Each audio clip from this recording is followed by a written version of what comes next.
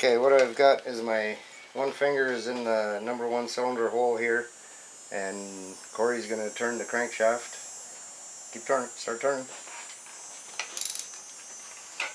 And you'll be able to feel it here, whether you're getting suction. And whoa, whoa, whoa, whoa. And it was blowing as it was lining up here. When that line marks up and it's blowing out of the spark plug hole, then you're at number one firing position. So we just need to reverse just a little bit here to get back to number one. Just went over the mark. Perfect. And this way, when we drop it in and put the distributor in, it'll be all set to go. MudRFunR here. If you've been keeping up with the videos on this S10, you'll know that we got the engine in. And before I start putting the distributor in, I just want to make sure that my timing mark is still at number one right there, which it is, or at least close to it anyway. Okay, hopefully you got a good enough view here. I'm going to take that plug out that I had plugging the distributor hole. It's actually two plugs. I had to put a small plug in the middle of this one in order to find something to fit. It hasn't ran for a while, so I'm just going to pour a little bit of some assembly lube on the gear here. A little extra oil isn't going to hurt anything.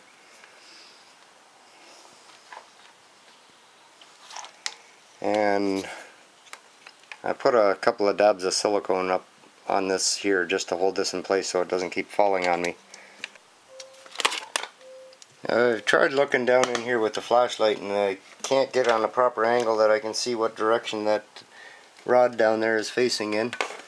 But for anybody who doesn't know, there's a little tab right inside of there, and that goes into a rod that runs down to your oil pump, and that's what drives your oil pump. So this has to be lined up when you drop your distributor in. And this is run off of the camshaft right there, that gear. So since I can't see in that hole, I'm going to just play it by ear here. And I'm going to try and find it. Once I find it, I'll try and see which direction it's facing in.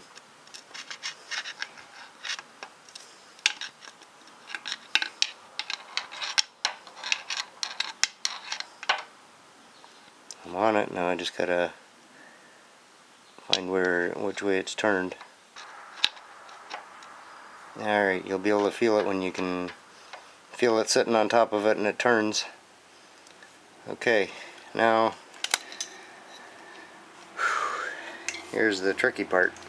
Okay, you can pretty much put the distributor anywhere you want. You can put your number one started anywhere on the distributor where you want. In order to have the back of the distributor here turned in the right direction, I'm just putting my cap on loosely, and I want this one to be my number one right here. It's going to basically face towards number one. That's just my general rule. And I'm going to put a little mark down at the bottom of right here where this wire is. Take that back off. And then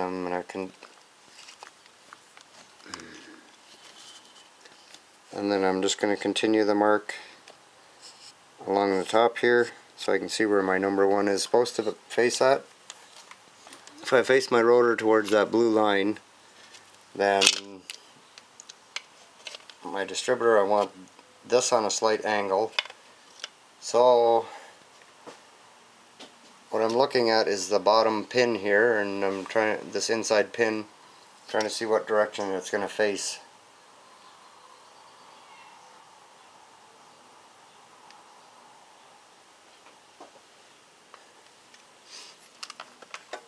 And if I look at it, it's going to be almost straight back and forth, but a little bit on an angle towards the number one. So I think I lost my screwdriver here. Okay, so this is the flat sides of it.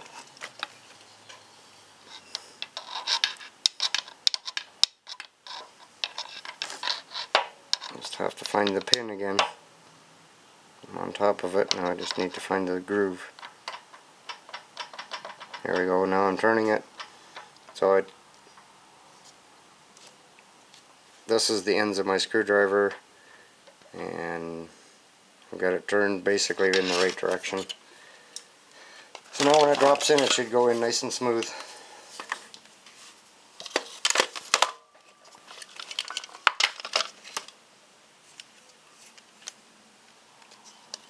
Okay, should be all set to drop in.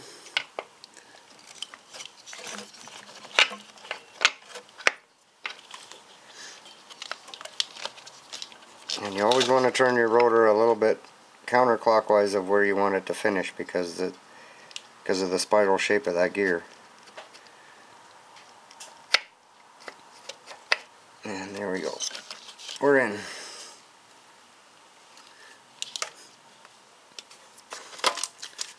Then you want to make sure down at the bottom here that it's all the way flush.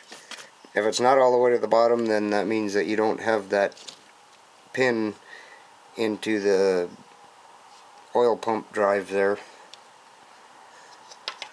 It should be nice and tight in there.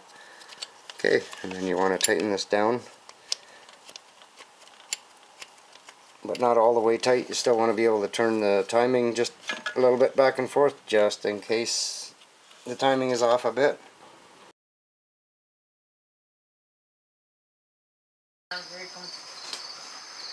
Okay, we got her sort of set up here. We got the transmission line bypassed here, and it's got no rad in it. We got the battery just sitting here strapped down, and it's ready for the first test start.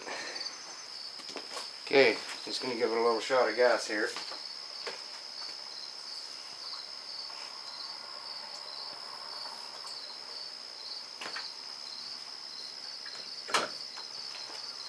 Fire.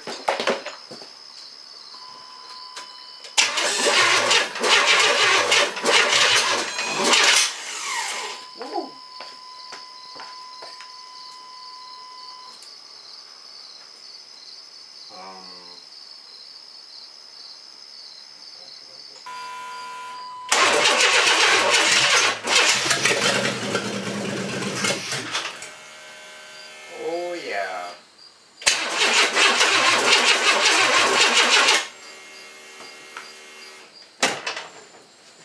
Not getting fuel up here for some reason.